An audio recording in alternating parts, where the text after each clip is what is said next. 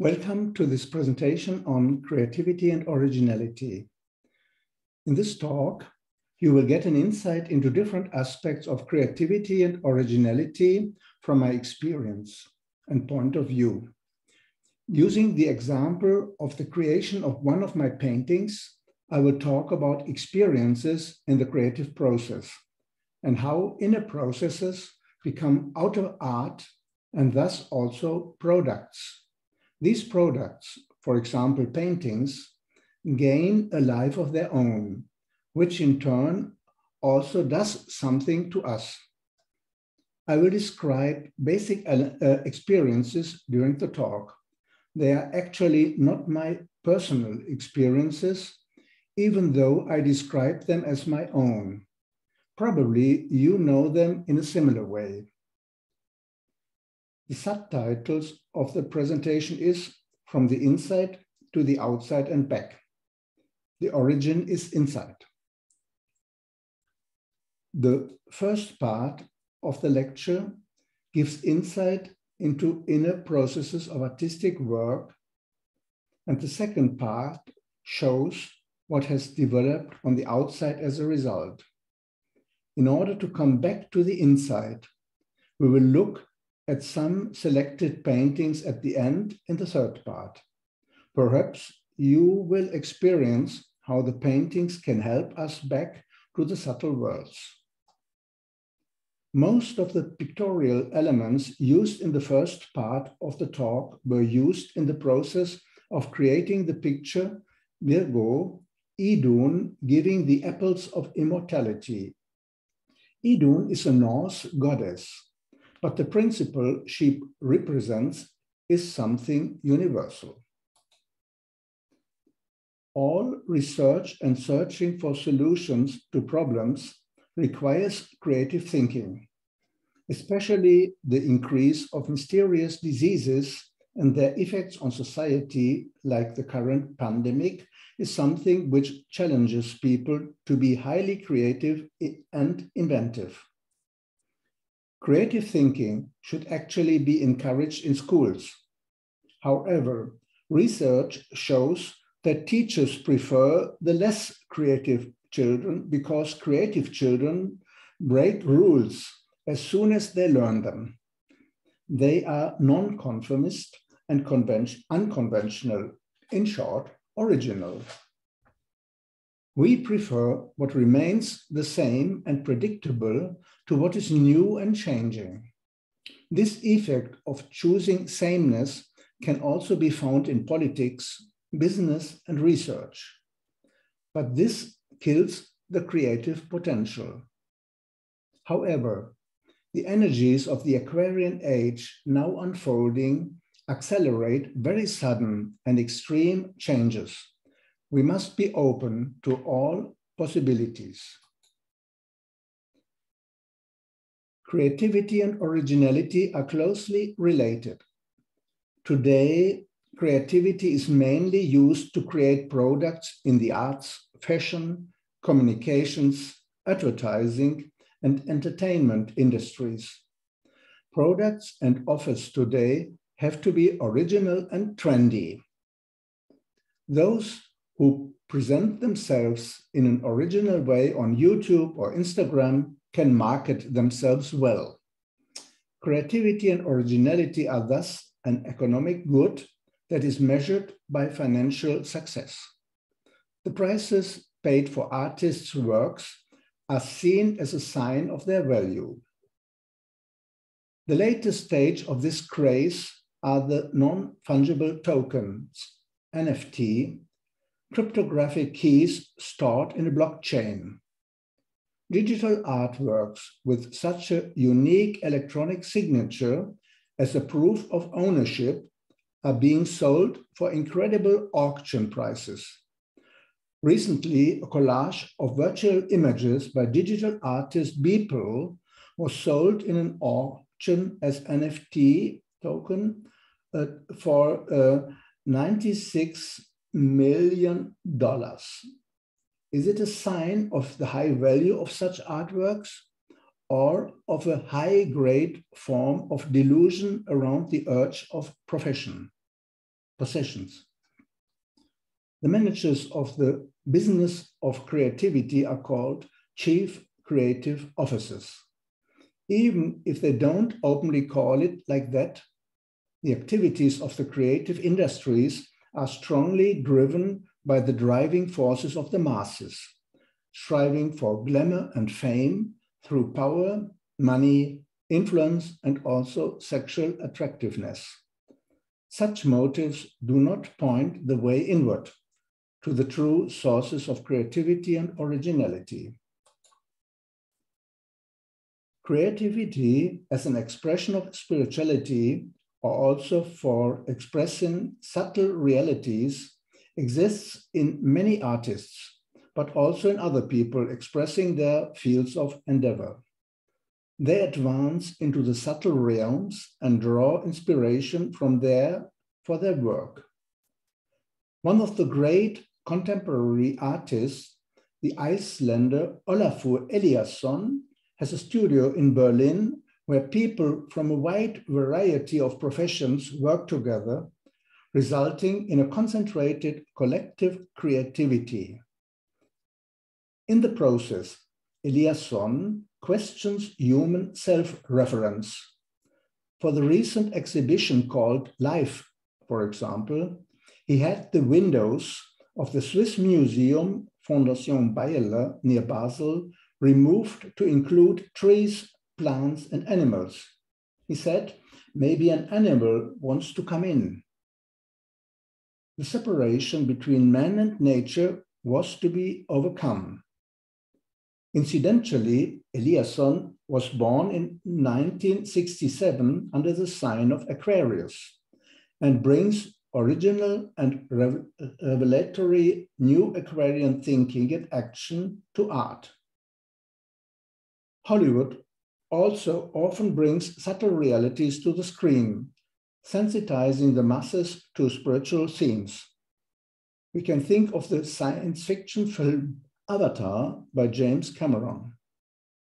However, when showiness and activism take center stage, they can obstruct the way inward. The origin of creativity and originality remains hidden behind the forms of appearance. Access opens up to us only when we become silent and look deep within. Words can only hint at the deeper reality. What counts is the experience. Without experience, words are empty. Even in this moment, we talk about experience. Talk alone does not take us to the sources of the creative process. Reading and talking about creativity does not make us creative. Talking about art does not make us an artist. However, we can try to understand the creative process. It is the same with spirituality, not by listening, reading, or talking, but only by persistent, rhythmic spiritual practice do we reach the deeper levels of our being. They are the source of every creative process. We can understand the way there through the wisdom teachings and the example of true spiritual teachers. Even before we consciously experience the source of the creative process, we can approach it through alignment and visualization. When I talk about my experiences in the following, it is not something personal. I use my experiences to explain inner creative processes. The connection of the galaxy and autumn leaves in the picture indicates a coming down, a precipitation from heaven to earth. I referenced Idun as Virgo and Virgo as an earth sign. Over the years, I've observed when working with images the impact of the source of the creative process and how Through the process of visualization, a connection to the subtle dimensions is established.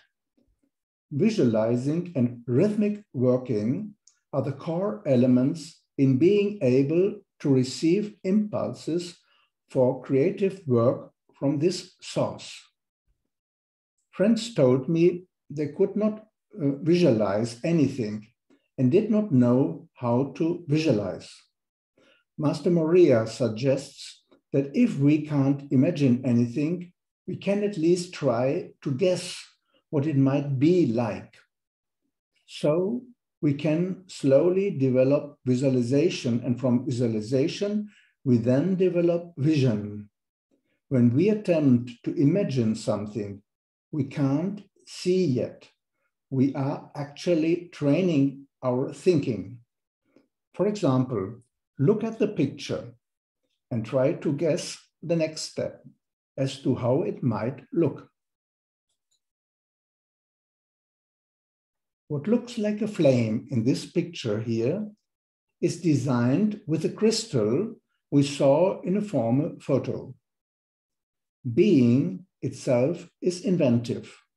Of course, it is not spiritually correct to ascribe such a quality to the absolute being. Actually, I should say the entity, entirety, but for the sake of simplicity, let's leave it that way. Being always brings forth new life and thus creativity. Being is creative. We see its creativity in the beauty of a rose, the majesty of a sunset, in the fascinating structure of a crystal. These active, creative forces are within each one of us. They manifest through us when we participate and contribute by our actions to the unfoldment and the beauty of the greater whole. Actions of goodwill, performed with mindfulness and love, manifest creativity in beautiful and ever original ways. When I work with the images, it is of utmost importance that I am open to the unexpected and feel into what it wants to tell me in the current process. I get stuck if I'm not receptive to that which seeks to manifest.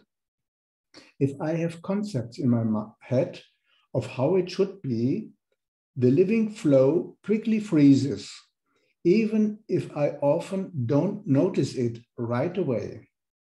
I may notice it by the fact that the structure in the picture repeats itself. The freshness of the energy disappears in me. My concentration wanes and I become tired. When consciousness withdraws, thinking crystallizes. As soon as something becomes routine, originality ceases. Then I leave the work for a moment, take a short nap, or continue only the next day. Often the next morning, doing yoga asanas or meditation, surprising thoughts come to me about how to continue the painting. By letting go, thinking comes to a rest, and from the inner core, the next step can freshly unfold. I've gotten stuck in the creative process. When I get really stuck in a creative process and don't know what to do, I make myself aware that these paintings are not really my paintings, but that they want to manifest themselves through me. I consciously offer myself again for collaboration with a plan for creating of the picture. Then usually and shortly afterwards, something new, fresh, and somehow surprising comes in. When working on the painting, I suddenly saw this statue of Idun from 18 1958 by Herman Willem Bissen, a Danish artist. In my collection of materials, I knew Idun would be in the center of the next picture. In Norse mythology, Idun is a goddess of immortality. She guards the golden apples that gives the gods back their lost eternal youth and immortality. We are these gods who have lost our eternal youth with the material bodies, and we are able to discover it again by returning to the spiritual. The symbolic meaning of Idun, offering the apples of immortality, is like a reversal of the story of the temptation of Adam and Eve. By eating the apple, the humans lost paradise to develop the experience of the material world. Idun offers the divine apples so that we regain the experience of immortality. I feel that the process of creation and also the image do not belong to me, but I help to let the image to emerge. I receive, I do not create. Therefore, I do not sign any of the pictures directly, for the sake of convention, only on the back of prints. I always offer the process of the work with the pictures to the divine. The inner attitude of offering is of utmost importance. I always ask at the beginning of the inner preparation for the next picture whether I should continue working or whether it is now finished. I listen, and then there is the answer, the certainty, like a silent voice, that it will continue, that is not for me, but for the inspiration of the people who will one day see the picture, and that something new and beautiful will unfold, like a new flower. This is like receiving the subtle impulse that is there long before anything inwardly begins to concretize. It is not an image. It is more like an energy center. It guides me and gives me certainty that a new image will come soon. It is not a belief. It is not a vision. And it continually pushes me to seek. After that, it usually takes a longer period of preparation until the circumstances are right and there is some time available in the constant stream of everyday work. This time of inner pregnancy is usually characterized by a subtle restlessness. Something is pressing inside me, but I cannot express it clearly. I don't see it. I don't know what it will be. Something wants to come forth, but I don't know exactly what, when, and how. But mostly, I feel the when subtly approaching. This uncertainty is sometimes unpleasant. I often ask, is it coming this week? No, no time yet. Other things still need to be done. Next week? At some point, I know it's time to begin. I begin working on the computer. When I'm inwardly awake and open, things fall into me, are impressed upon me. I see the elements coming to me that I need for the creative process. It is not the material that is essential, even if it is necessary for the work. It is what shows up through the material. It is an alchemical transformational process where the elements merge into the whole of the new image. While in the 80s, I experimented with different materials and formats. I now want to work with as little physical material as possible and always use the same format structure in different sizes. After a long break of 19 years, during which I could not paint anything, and during an intense crisis, the gate of the inner creativity opened again in 2009. The first attempts continued with the old way of working, which I had chosen up until 1990, but it no longer satisfied me. It had to become lighter and also take up less space. In the age of Aquarius, all matter becomes lighter. Aquarius is an air sign. Digital art fascinated me in its early days, but the purely digital was not my approach. Eventually, digitality became a central tool for me for my new phase of artistic expression. I use it in an artisanal way. The new style quickly developed, a mixture of the physical and the ethereal. I combine crayons and aquarelle paper with digital image processing, also a scanner and color printer. Even though I use various photographic elements of objects, colors, people, and nature for the work, they undergo an alchemical transformation process where the elements give up their intrinsic nature. For example, their color is transformed, their forms that merge with other forms, and they are all then absorbed into the whole of the new image. There are several filtering processes involved.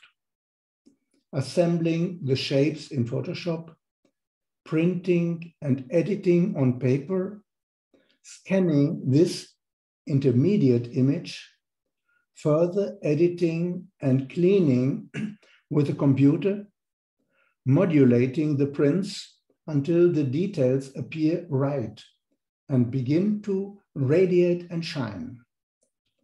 This image here is the final form. We will see more details of the creation and appearance of this glow or shine. Even if I am present step by step in the process of creation of the new images, as it happens through me, I have been observing in detail for many years how something emerges from the source that was not there before. It always remains surprising for me what emerges and how it emerges. It is like the arrival of a gift. The image comes from the source of creativity, and it is such a beautiful and sacred thing. All my paintings are therefore sacred by their very nature. I call them images of synthesis. The work coming out of the creative source is never completely new. Even a new creation emerges from the seeds of a previous creation. And yet, it is not a repetition, but contains something fresh. Otherwise, the creation would be only an eternal return of the same. So it is also with the emergence of new paintings. Creating the paintings is part of my spiritual discipline. The paintings emerge in this. I do not call myself an artist or a painter. It is better not to define oneself and get caught up in the related concepts. Working for the birth of the paintings is only a small part of the activities I do. I never did paintings for my living. For 12 years now, I create every month a picture representing the spiritual essence of each of the 12 zodiacal signs. It is a rhythmic work. No picture is a repetition of an earlier one, even if certain themes appear transformed anew. It is always something fresh, and it is a ritual. Most of my paintings, 172 created since 2009, draw from the symbolic language of spiritual astrology as given by Master EK, Dr. Ekirala Krishnamacharya, and Master KPK, Dr. K. Parvati Kumar, especially from the book of Master EK on spiritual astrology, which is very deep. I always read the chapter on the corresponding zodiacal sign in preparation for a painting. But then it is not a painting of this sign in symbolic language. It expresses a new vision, which is in harmony with the elements of the given symbolic language. After finishing a picture, I always look for the text excerpts from the teachings that corresponds to the meaning of the new picture. It is like verifying the image's message with an aspect of the wisdom teachings. The text and image are then published in the Vaisak newsletter.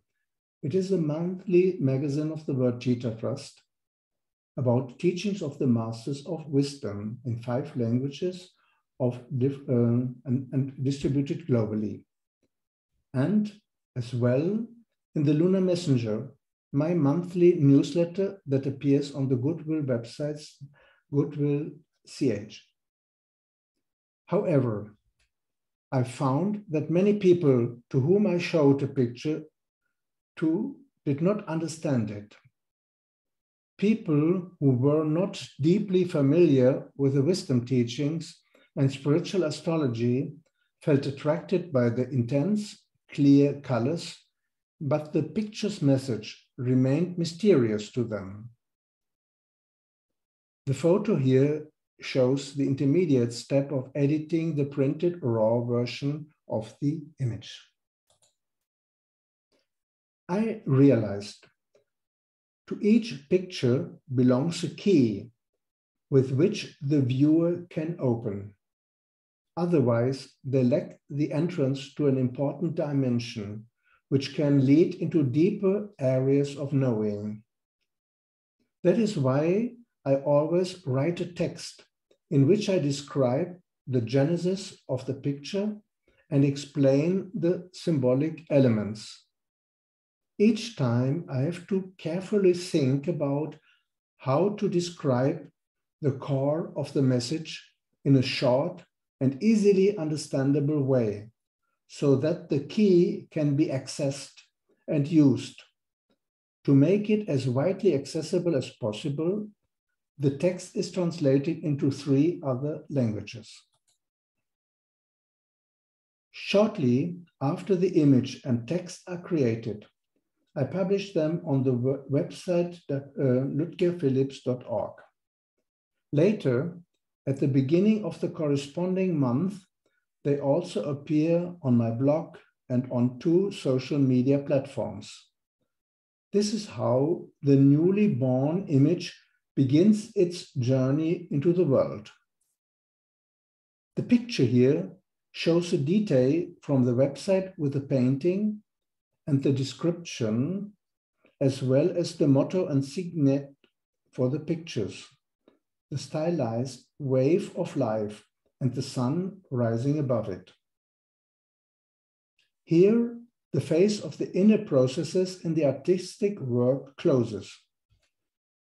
In the second part, we will now briefly look at the external effects which have resulted from the paintings gaining a life of their own, and then look at what the pictures do with us. We talked at the beginning about creativity and originality, also in relation to the advertising industry and the art market. Master Kuma told me in 2014 not to do any marketing for the paintings, but to let things come to me. If others wanted to, they could provide marketing. It was an important hint for me. I also keep the paintings largely out of the commercial sphere. The paintings were shown a few times at seminars and only once in public, at an exhibition in Berlin during 6 months in 2015-16. It was costly and time-consuming to prepare, and I didn't perceive any responses. On the picture here, you see some of the paintings during the installation of the exhibition. I asked myself, is the physical form still up to date for these paintings? Matter is heavy and cumbersome, and storing the paintings also needs space. However, several events showed me that the physical paintings have a value to inspire people through beauty spiritually. My spiritual teacher, Master Kuma, greatly encouraged and supported me to make these paintings as a visual expression of the wisdom teachings. The photo here shows Sri Kuma presenting the book Spiritual Astrology Paintings at the Guru Puja celebrations in Simhachalam, India in January 2000. Fusion of East and West. In the background, you can see the picture of his spiritual teacher, Master Eke Ralakrishnamacharya, and in the upper left corner, the picture of Master Moria. A little side note. For 40 years now, I have been engaged in theosophical wisdom teachings. Motives from this are reflected in many of my paintings. For 20 years, until COVID came, I went to India every January to Sri Kuma's seminars on eternal wisdom, where he spoke in depth for 2 to 4 weeks on cosmogenesis and anthropogenesis. Recently, we published a book from his 2005 seminar in India, where I met Chuck and where Master Kuma spoke about Madame Blavatsky's teaching on the 7 races from the Secret Doctrine. We intensely searched with a team to overcome the term race, which is much disputed in today's world and used with regard to skin color and ethnic origin. We replaced it by wave.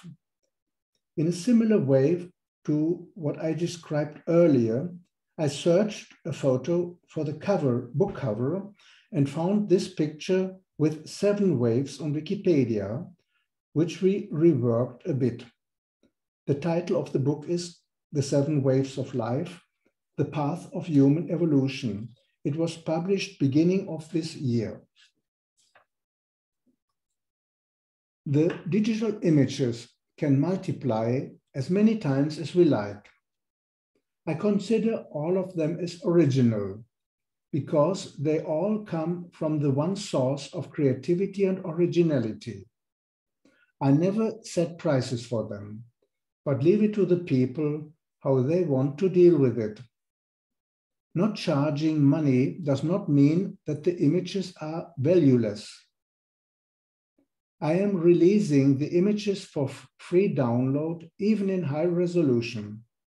The images can then go in any direction they want. I release them freely. The picture here shows the photo book created in 2020 for the anniversary of 10 years of Images of Synthesis. The book is available in digital form on the website. The images have already gone in many directions around the globe. Many have used them for different purposes. This painting here, acquaintances have printed themselves on canvas. It hangs in their house near Barcelona. It is called Aquarius, the twin gods and the downpour of cosmic energies. I saw it during a visit. The picture here shows my pictures on a website in Argentina with a photo and text from the ludgerphillips.org website. I learned about it when the Argentinian page was finished. I was not informed before. The pictures have even been set in motion. A filmmaker from Buenos Aires felt so inspired by them that in collaboration with him and with the images, 29 video clips were created until 2020, until Corona came and he was absorbed by other work. May the paintings and the videos be a small, light-filled counterweight to other tendencies of today. It is a beautiful, light feeling.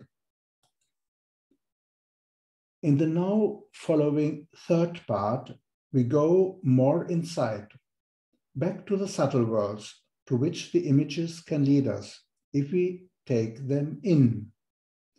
We will view 8 paintings. I've chosen motifs from different areas. I will briefly address the themes and give a description of the picture.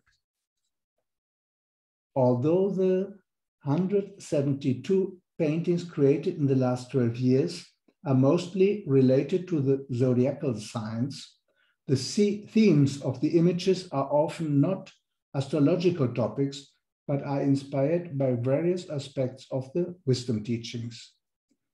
The photo here forms a transition from the previous part. It shows a painting that is in the garden of a lady from Belgium.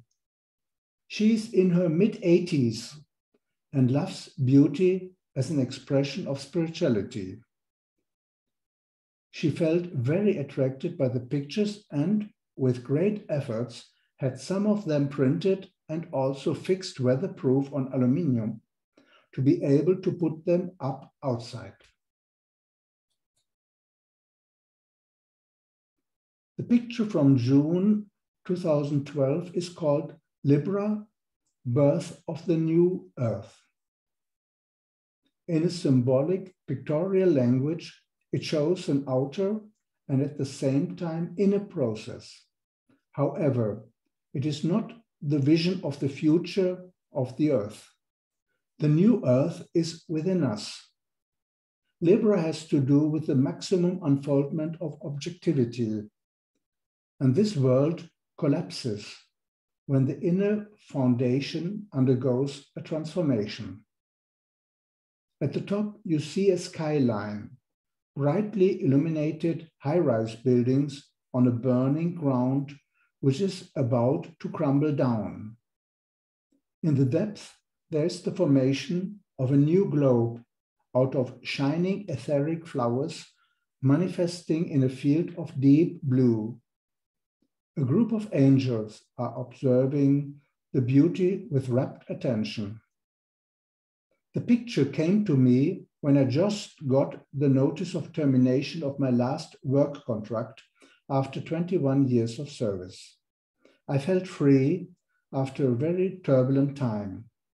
I saw the old structures collapsing and at the same time felt the seed of the new sprouting, though not yet manifest. The second image, Pisces, Flower of Time Cycles, from November 2017, shows a cosmological movement. There is a cyclical movement of time in creation. It is like the growth of a seed to a tree, bringing forth new seeds. The wisdom teachings explain that there is no end to existence. When a physical form is dissolved, it does not end, but continues to exist on subtler planes. With 7 cosmic pulsations, the creation descends and ascends again. From innermost realms, it comes down to objectivity. And after a while, the direction is changed and there is again an ascent via subtle and causal states to the absolute state. Our Earth is part of a chain of 7 globes. There are Earths in preparation in 3 preceding states. We are on this present Earth in the 4th state, and there are Earth in recession in 3 succeeding states. I illustrated this great pulsation with the circle of the serpent eating its tail, a symbol of the eternal movement of time. I created 3 semi-transparent globes on the descending arc and 3 globes on the ascending arc, with a crescent of the present Earth at the center. I transformed a photo of the gears of an old pocket watch from Wikimedia Sachin Sandhu and placed it in a desert-like surrounding, symbolizing the slow movement of time. From its center grows a Brahma Kamala flower, transformed from a Wikimedia photo by Shwiki, a mundane replica of a celestial flower growing at high altitudes in the Himalayas, symbolizing the sublime unfoldment of nature. I have painted other pictures to these great cycles of time. They can be found on my website. The third image, Aries, the sun cuts the equator of Mother Earth, December 2019, gives the view of the Earth in the ancient science of superimposition called Nyasa Vidya by the Eastern sages. In this, they imagine themselves permeating the whole Earth. They meditate the North Pole in their head center, the South Pole in their base center, the equator in their solar plexus, and the Himalayas in their heart. They inwardly study the currents of magnetism that flow around the Earth and use them to purify the centers along their spine and to free the thoughts from personal influences. Likewise, correspondences can be established between the parts of the body and the planets, the sun signs, or the planes of consciousness. When our orientation to a larger system is complete, the energies of our system are rearranged in accordance with the larger system. Disorder is brought back to order. Thereby, one radiates and remains magnetic.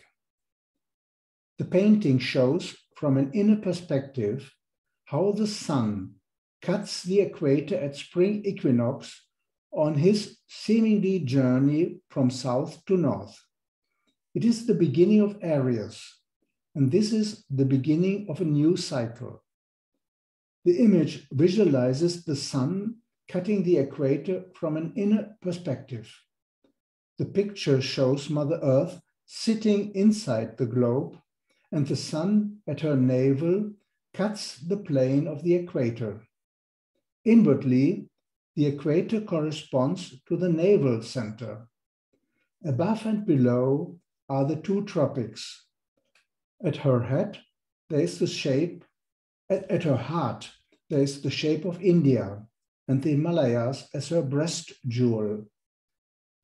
The North Pole is at the top of her head. In the upper left corner, you see Mars, the ruler of Aries. And in the right corner, there is the constellation Aries. The fourth painting, Cancer, the descent of the solar angel into the body, is from February 2013.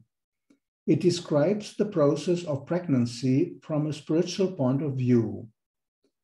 Cancer is the sign of the return of the soul into a physical body, and thus it is related to the process of reincarnation.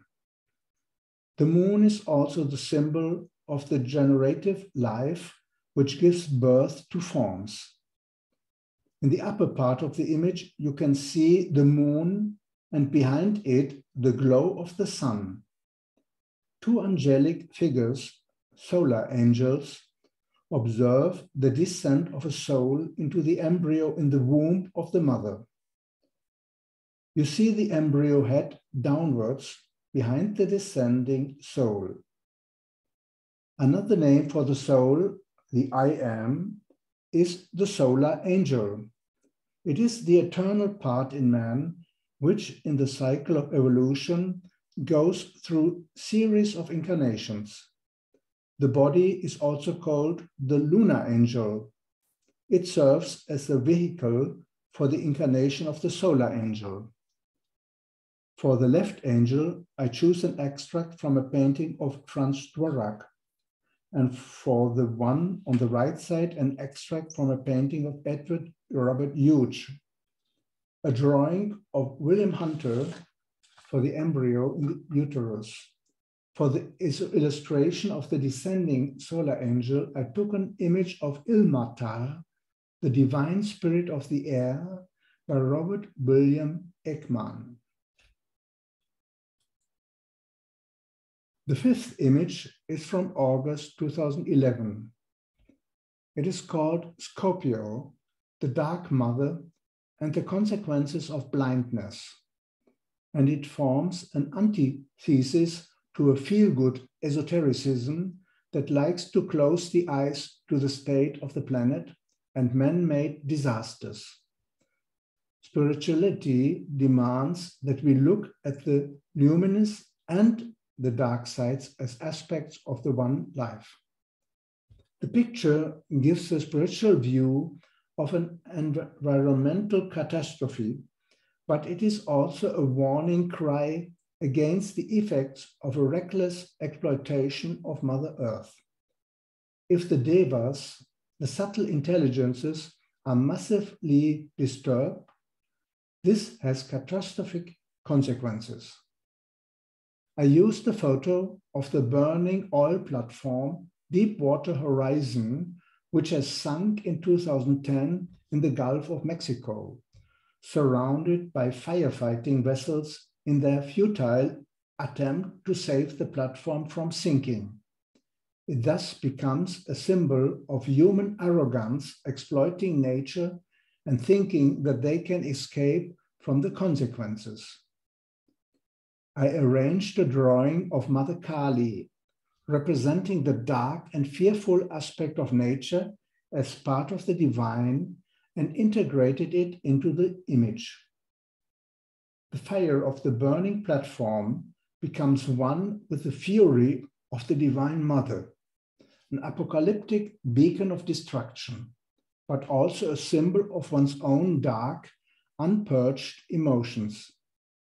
I have painted other similar images of warnings. The sixth image from April 2020 is Leo, Group Consciousness, Common Purpose. It visually depicts the planetary process of the elevation of consciousness in which the aspirants and disciples participate. Leo stands for the birth of the soul into group consciousness. As soon as the soul in us awakens, we begin to live in the higher consciousness or group consciousness. There is no more need for us to limits and separations like this is my group, your group, his group. It is only one group of all beings of the universe. It is one entity called by many names in many groups. The purpose of hierarchy is to release the humanity from its concretized bondages and perceived limitations so that they can cooperate with a greater purpose, the plan for the evolution of our planet. This picture visualizes the joint orientation of the group towards the higher purpose. For the depiction of the larger group below, a photo of a group live at Mount Shasta, USA, was duplicated and mirrored. Above, there are pictures from online group meetings fused together as an expression of the physical and etheric interconnectedness. A staircase leads the view to the globe in the background, and there to Shambhala.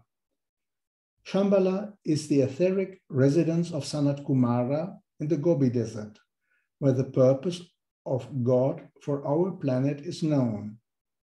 He is the regent of the planet, indicated by the crown at the top of the globe. On the left, you see the constellation Leo, and on the right, the glyph of the sign. The central axis was formed with the help of a photo of a galaxy.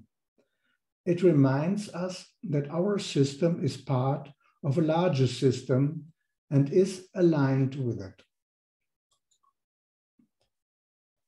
The seventh image from November 2017 is Aries Planet Blossom. I visualized the Earth inside the petals of a huge flower. For this, I worked on a photo of a Brahma Kamala flower, Saussure obvalata, transformed from a Wikimedia photo by Sujay25, making it glow like a lantern. I created the starry background with the help of the Stellarium software. The stars are like fireflies blinking in the darkness of a magical garden. All the stars and planets are the physical bodies of great conscious entities expressing themselves through these forms. Just as we have incarnated into our bodies to grow and to make experiences, these sublime beings also live in their planetary globes to undergo their evolution on a cosmic scale. All the stars in the sky are at various stages of evolution. There are planetary entities higher than our planet, and there are suns higher than our sun. Like a flower that grows and unfolds to bring forth seeds for future flowers, our planet also unfolds like a beautiful flower, preparing future stages of evolutionary growth. The eighth image from November 2015 is Pisces, Alpha in Omega, Omega in Alpha. It now concludes our reflections and lifts us into cosmic dimensions of the inner being. Pisces is seen as the end of the zodiacal year, which leads to the next annual cycle, beginning with the vernal equinox. For a disciple on the spiritual path, Pisces is the beginning of the cycle, since he moves in the retrograde direction towards the origin. In mundane astrology, Pisces corresponds to the feet, whereas for the disciple, it is located above the head. In the body of the yogi, it is related to the pineal gland and the pituitary body, which aid to produce light of the higher bridge to cosmic realms of consciousness. This light is the expression of the eternal now, the fusion of the beginning and the ending of creation. The picture I received in meditation on Pisces consisted of two globes touching each other with a light in between and a head below. I understood the spheres of the globes as the contact of the past with the future in the light of the presence. The two touching spheres give the glyph of the sign of Pisces. I created it by fusing several photos of the Earth, the star Fomalhaut of the Pisces constellation, and a lotus. For the head, I fused a wood-carved and a porcelain head of the Bodhisattva Kuan Yin, the female correspondence of Buddha, worshipped especially in the Far East. She is the goddess of mercy, and thus the form of the World Mother related to Pisces. On the crown, Symbolizing the head center, she wears a figure of Buddha, the light of the jewel in the lotus. On her front, I integrated the bridge of light between the pineal and the pituitary, linking to the cosmic light. The deep blue light of the background fuses the stars of the firmament with the night lights on Earth and the aura of Kuan Yin into one whole. A warm thank you to the team of the Theosophical Society, Seattle, that made this meeting possible. And also a big thank you to the team of the German-speaking community of the Vatita Trust who developed the presentation layout.